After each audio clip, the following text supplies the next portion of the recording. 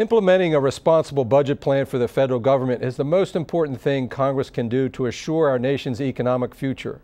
We have to make real progress on reducing the deficit while maintaining important investments in education, clean energy, and infrastructure. That's why I'm committed to forging an agreement that's balanced, fair, and protects the middle class from harmful cuts.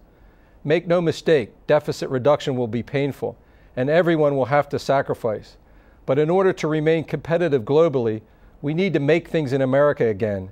That means maintaining a world-class education system, developing new manufacturing industries, and repairing our roads, bridges, and ports. I was one of just 38 members out of 435 to vote for the only bipartisan deficit reduction plan proposed this year. That framework, known as Simpson-Bowles, will get our deficits under control and set the stage for strong economic growth and job creation in the years ahead.